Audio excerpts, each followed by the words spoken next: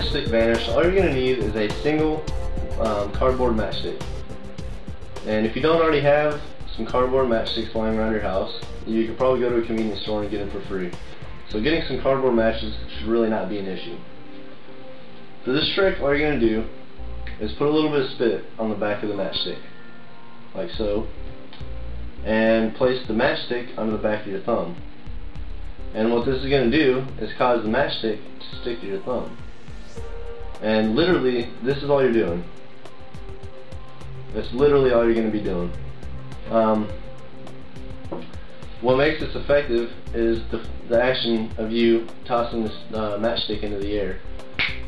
And the snapping kind of helps the effect too. I don't know why, but kind of helps the effect with misdirection. So show both your hands empty. Don't come too far to either side or you're going to expose the match. And then bring it back. You just want a snapping motion with your wrist forward. Make it look like you just snatched it back out of midair.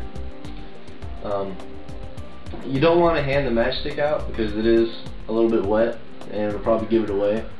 But what you can do is go for the pack of matches in your pocket or wherever it might be, wipe the saliva off your thumb, pull the matchbook out, light the match you just vanished, light it on fire, be like, look, that's a real match that I just used. Put it out and toss it away.